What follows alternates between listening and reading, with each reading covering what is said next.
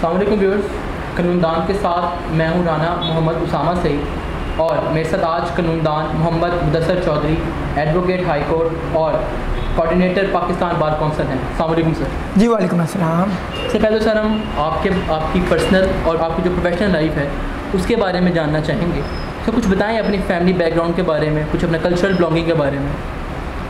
सबसे पहले तो मैं बिलोंग करता हूँ एक मुतवस्सित फैमिली से। पढ़ी लिखी ज़रूर है, मेरी इसी फैमिली में ला की फैमिली में मेरे एक जो हैं वो मामू जान है जिनसे मैं इम्प्रेस हो के, उससे पहले जब मैं 5वीं क्लास में था मुझे लॉ की फील्ड से बड़ा शौक़ था वकील बनने का, जो कि मैं अपनी जो एक ग्रेट पर्सनैलिटी काजी आज़म मोहम्मद अली जना, उसके बाद जो चीफ़ जस्टिस हैं साहब का इफ्तार मोहम्मद चौधरी साहब, उनसे इम्प्रेस होकर मैंने ये फील्ड ज्वाइन की थी। मेरी फैमिली में जो है वो 2 वकील और 3 डॉक्टर हैं। मेरे वालिद साहब सिविल कोर्ट में क्लर्क रह चुके हैं, वो एक क्लर्क थे। ज़िला है, एक गांव है वाघा बॉर्डर के करीब बहमा, वहाँ से बिलोंग करता हूँ, वहीं पे पैदा हुआ था, वहीं पे गवर्नमेंट स्कूल है, वहाँ पे मैं पढ़ा हुआ हूँ। सर अभी आप बताया आपको लॉ में आने का आपको जब 5 क्लास से शौक़ हुआ, अर्ली एजुकेशन में ही आपने सोच लिया था कि लॉ प्रोफेशन में आना है। तो सर कुछ हमें बताएं, आपने लॉ प्रोफेशन में आप जब आए कौन से कॉलेज से आपने लॉ किया और उसके अलावा वहाँ की आपकी कॉलेज लाइफ कैसी थी? लॉ में आने का शौक़ 5वीं से ही था। वो 5वीं का जो शौक़ था वो इमेच्योर था, काजी आज़म मोहम्मद अली जना से इम्प्रेस बहुत ज़्यादा था। लेकिन उसके बाद जब मैं BA क्लास में था, जब मैंने अपने ग्रेजुएशन में आया, तो इफ्तार मोहम्मद साहब की जो रैली थी, जो एक डिक्टेटर के सामने इनकार हो जाए ना, उसने मेरे जो इमेच्योर शौक़ था उसको बिल्कुल मैच्योर कर दिया। तो उसके बाद मैंने फाइनल कर लिया मैंने बनना है तो सिर्फ एक वकील ही बनना है। हालांकि मेरी तलीम ICS है, ICS के बाद ये कंप्यूटर के लाइन निकल जाती है, उसके बाद BSc हो जाती है। लेकिन मैंने ICS करने के बाद BSc करने के बाद मैं किसी और प्रोफेशन में नहीं गया। वो वक्त था जब इफ्तार मोहम्मद साहब की रैलियों का वक्त था, देन आई ज्वाइन और मैंने एडमिशन ले लिया LLB में। सर आप लॉ प्रोफेशन में, अभी आपने बताया कि आपके फादर जो हैं वो एक क्लर्क, सिविल कोर्ट में क्लर्क थे आपके फादर। जी बिल्कुल।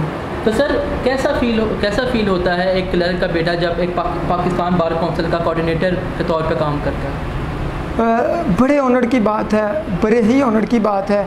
ये मेरे मोहसन, मेरे बड़े दोस्तों की दुआएं, माँ बाप की दुआएं हैं कि पाकिस्तान बार काउंसिल में, ये मेरे लिए भी सरप्राइजिंग है कि ओनली 3 ईयर स्टैंडिंग में अल्लाह ताला की ज़ात ने इतनी इज़्ज़त दे दी कि मैं पाकिस्तान बार काउंसिल में कोऑर्डिनेटर मुकर्रर हो गया। और ये बड़े ऑनर की बात है, बड़ी खुशी फील होती है कि एक प्लस पॉइंट मिल जाता है आपको, ज़ाती अहदों से जब नवाजा जाता है। तो ये तो ज़ाहिर बात है, क्लर्क का बेटा अगर इस मुकाम पर पहुँच जाए तो ये उसके लिए बड़ा एक ऑनर की बात होती है। सर आप क्या समझते हैं वो जो तहरीक थी, क्या उसके हम समरात हासिल कर सके हैं? समरात उसके 100% तो हासिल नहीं हो सके। उसकी वजह यह है कि उसमें बड़ी चीज़ें आ जाती हैं, ब्यूरोक्रेसी है, कुछ लोग हमारे मुल्क के ही वो इसको चलने नहीं दे रहे। जो उन्होंने एक पॉलिसी बनाई थी अपने बहाल होने के बाद, वो पॉलिसी बहुत खूबसूरत है, उसकी आप कहेंगे तो मैं आपको कॉपी प्रोवाइड कर दूंगा। उसके मुताबिक तो केस का फैसला 7-7 दिन में होना चाहिए, लेकिन उस निज़ाम को चलने नहीं दिया गया। ये एग्जेक्टिव का काम होता है, गवर्नमेंट का काम होता है इसको इम्प्लीमेंट करवाएं। अच्छा, हमें पहले बताया कि आप कोऑर्डिनेटर हैं पाकिस्तान बार और आप सेक्रेटरी हैं लीगल एजुकेशन कमेटी के। जी जी। सर कुछ उस बारे में बताएं, आप उस कमेटी में आप लोग क्या काम करते हैं और आप थोड़ा उस बारे में बताएं हमें। लीगल एजुकेशन कमेटी की सेक्रेटरीशिप में मैं 2 साल रह चुका हूँ। लीगल एजुकेशन कमेटी में पंजाब के जितने लॉ कॉलेज हैं उनकी तलीम, उनकी इंस्पेक्शन, उनमें म्यार, उस्ताजा का म्यार चेक करना वो लीगल एजुकेशन कमेटी के ज़िम्मे होता है। उस कमेटी के चेयरमैन थे राणा इंतज़ार साहब, जो पूरे पंजाब से उन्होंने इलेक्शन लड़ा और फर्स्ट यानी कि टॉप पोजीशन उन्होंने हासिल की। देन उनका एतमाद था लीडरशिप का कि उन्होंने मेरे ऊपर एतमाद करके ये कहा कि ये एक ईमानदार और इस किस्म का ये अच्छा वकील है कि हमारे साथ ईमानदार से मेहनत से काम करेगा। 2 साल तक डिफरेंट लॉ कॉलेज के विज़िट किए, जिसकी बाकायदा मीडिया में वक्तन फ़क्तन रिपोर्टें जो हैं वो आती रही, चलती रही। और माशाल्लाह अल्हम्दुलिल्लाह आज हम मुतमिन है इस चीज़ से कि हमने जो अपना 2 साल का सेक्रेटरीशिप गुजारा बहुत अच्छा गुजारा। सर अब बात करते हैं आपकी प्रोफेशनल लाइफ जो एज अ लॉयर है, कि जब आप as a young lawyer court में अपीयर हुए तो आपको क्या मुश्किलात का सामना करना पड़ा? मुश्किलात यंग लॉयर जो भी आता है, सिर्फ मुझे नहीं, हर एक को मुश्किलात फेस करनी पड़ती हैं। पहले 3, 4, 5 साल जिसके ऊपर मैं एक रिट भी लाहौर हाई कोर्ट में दायर कर चुका हूँ कि यंग लैड को अगर एक डॉक्टर बनता है तो उसको जो उसके स्टार्टिंग ईयर होते हैं उनमें फाइनेंशियली तौर पे हेल्प की जाती है, इंजीनियर होता है उसकी भी हेल्प की जाती है। जब यंग लॉयर है तो उसको बहुत ज़्यादा मसाइल का प्रॉब्लम होता है। सबसे पहले मसला तो ये उसके पास चैम्बर कोई नहीं होता, दूसरे नंबर पर ये कि उसकी अर्निंग के लिए कोई सोर्स नहीं होता। जब आप लॉ की फील्ड में आते हैं 2-3 साल तक तो कोई आपके ऊपर इत्मीनान ही नहीं करता कि मैं उसको केस दूँ, ये नया लड़का ख़राब कर देगा। ये इतनी डिफ़िकल्टीज़ होती हैं सिटिंग की, फाइनेंस के वाले से, ये ट्रैवलिंग वगैरह के वाले से। मैं कई दोस्तों को ज़ाती तौर पे जानता हूँ जो फील्ड छोड़ के मुकम्मल तौर पे जा चुके हैं सिर्फ इन प्रॉब्लम्स की वजह से। तो ये प्रॉब्लम जो हर एक को फेस करनी पड़ती है, डेफिनेटली मैं भी उसी पीरियड से निकला हुआ हूँ। सर कुछ हमें ये बताएं कि आपने अपनी जो वकालत का आगाज़ था किन के साथ अपना इसका आगाज़ किया था? मैंने अपनी वकालत का आगाज़ गुलाम मुस्तफ़ा चौधरी साहब सीनियर एडवोकेट है सुप्रीम कोर्ट के, मुमताज़ कादरी के काउंसिल भी वो रह चुके हैं, आसिया बीबी वाले केस के काउंसिल भी हैं, और मेरे ये रियल मामू भी हैं। तो मैंने अपना फर्स्ट डे जो है उनके साथ ही ज्वाइन किया और उनसे कैरी ऑन करता रहा। बासियत आपके मामू तो वो बिल्कुल थे, बासियत उस्ताद आपने उन्हें कैसा पाया? बासियत उस्ताद मैंने उन्हें बहुत अच्छा पाया, बहुत लर्नर थे, लेकिन बहुत स्ट्रिक्ट थे। अपने जो उनके कायदे ज़वाबित हैं उनकी खिलाफ वर्जी, बासियत शिगिर्द, बासियत बांझा उन्होंने किसी सूरत वो उन्होंने बर्दाश्त नहीं की। और सर अभी आपने बताया कि लीगल एजुकेशन कमीशन के बारे में, कमेटी के बारे में, तो सर मैं ये बताएं कि क्या इसमें अब चेंज लेके आए हैं आपने, क्या ऐसे इक़दाम किए हैं जो better for the betterment of education, legal education है? लॉ कॉलेजेस के विज़िट किए, उसमें 3-4 ऐसे लॉ कॉलेजेस हैं जो अकेडमी की शक्ल में गढ़ों में लॉ कॉलेज खोले हुए थे। साहिवाल के थे, कुछ भावन नगर के थे। उन लॉ कॉलेजों को न सिर्फ सील किया गया बल्कि उनके ऊपर FIR दे दी गई। बाकी लॉ कॉलेजेस के ऊपर फैकल्टी मेंबर को इम्प्रूव करने का कहा गया। बहुत सारे लॉ कॉलेजेस हैं उनको अप्रिशिएट भी करना चाहिए। उन्होंने अपनी फैकल्टी हमारे कहने पे, हमारे नोटिस पे अपनी फैकल्टी ना सिर्फ चेंज की बल्कि अपना मेयार तरीन बहुत अच्छा किया।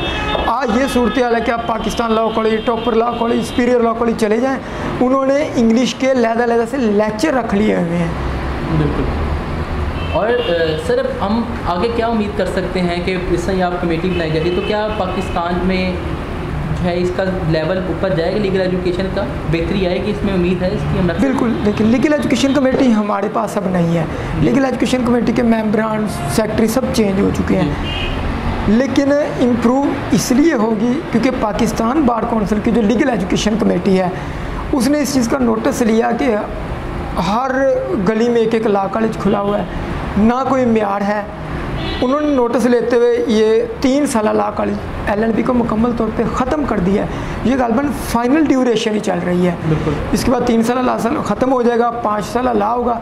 और लिमिटेड लॉ कॉलेजेस को उन्होंने LLB की परमिशन दे दिया और लिमिटेड लॉ कॉलेज को उन्होंने LLM के लिए नॉमिनेट कर दिया। डेफिनेटली ये इम्प्रूवमेंट ही है। तो क्या ये जो अगले साल 3 ईयर की परमिशन नहीं रहेगी लोगों को? इसके ऊपर लाहौर हाई नहीं रहेगी, पाकिस्तान बार काउंसिल ने कह दिया नहीं रहेगी, लेकिन लॉ कॉलेज ने मिलकर लाहौर हाई कोर्ट में रिट दायर किया जो चीफ जस्टिस मंसूर अली शाह साहब के पास हेयरिंग में है। उन्होंने इसके ऊपर स्टे दिया हुआ है कि अभी जिन बच्चों ने रिसेंटली BA किया है उनका कैरियर तबाह ना हो, जिस वजह से भी उसके ऊपर स्टे हुआ है। पाकिस्तान बार काउंसिल बैन कर चुका है। मतलब ये उम्मीद की जा सकती है कि अगले साल भी इसका बच्चे 3 ईयर कर जो बच्चे हैं, इस साल के जो बच्चे हैं, इस साल के बच्चों के लिए चूँकि स्टे है, स्टे का ये होता है कि वो किसी भी वक्त, ये एक होता है टेम्परेरी ऑर्डर, टेम्परेरी ऑर्डर चल रहा है, टेम्परेरी ऑर्डर को ख़त्म होते वक्त किसी का नहीं कह सकते कि वो अभी केस की हियरिंग लगी और अभी वो ख़त्म कर दें या इम्प्रूव कर इसको जो है वो एक्सटेंड कर दें, लेकिन इसके ऊपर हमारे पास सुप्रीम कोर्ट की रेमडी अवेलेबल है, हम वहाँ पे जा सकते हैं। जहाँ तक मेरा अपना एक तजुर्बा कहता है, एक्सपीरियंस कहता है कि इस साल के बच्चे भी LLB 3 ईयर में एडमिशन ले लेंगे, उनको एक्सेप्शन दे दी जाएगी। बिल्कुल। अच्छा सर, बिल्कुल हम अपने इसकी एंडिंग तरफ जाते हुए अभी आप बताएं हमें कि यंग लॉयर जो आ रहे हैं उनको आप एडवाइस करना चाहें?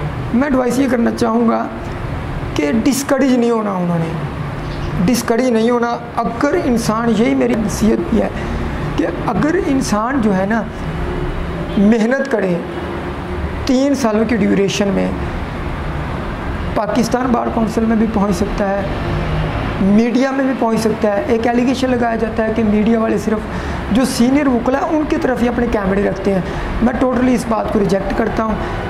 थोड़ी सी मेहनत की ज़रूरत है, 3 से 4 साल में आपको सब कुछ मिल जाता है, लेकिन बड़ी तहम्मुल मजाजी के साथ 2 से 3 साल के लिए मैं अपने सारे भाइयों को, दोस्तों को ये कहता हूँ कि वो जो बड़ी डिफ़िकल्टीज़ आती हैं और 3 साल तक इन डिफ़िकल्टीज़ को फेस करना होगा, लेकिन कुछ गड़बड़ ऐसे होते हैं जो इसको फेस नहीं कर सकते। उनको ये है कि वो पार्ट टाइम में कोई जॉब तो देख लें, लेकिन लॉ को कैरी ऑन करें। फाइनली लास्टली 3 साल बाद जो है ना उनका करियर बड़ा ब्राइट हो जाएगा।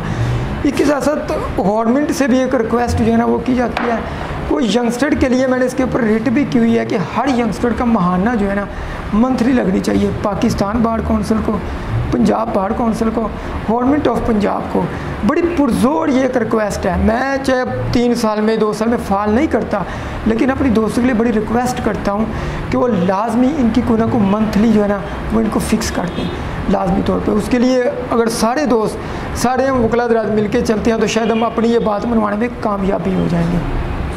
Thank you very much sir for your time. Welcome.